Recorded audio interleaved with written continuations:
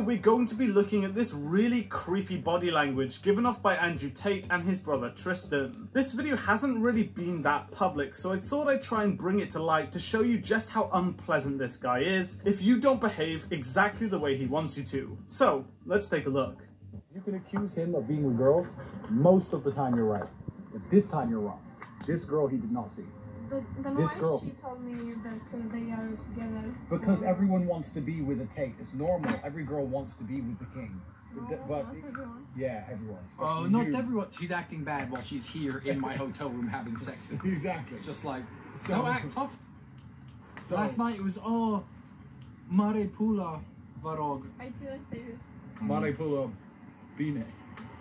So I'm going to ignore the extreme egotism here and just focus on the raw body language. This girl, who's supposedly Tate's then girlfriend, is constantly touching her face with her right hand. This is a pacifying behavior and is the brain's way of regulating stress by distracting itself with physical touch. She's clearly had enough of this incredibly hedonistic conversation and puts her coat on to leave. She's obviously very uncomfortable here. People, I'm glad our relationship does not have these problems.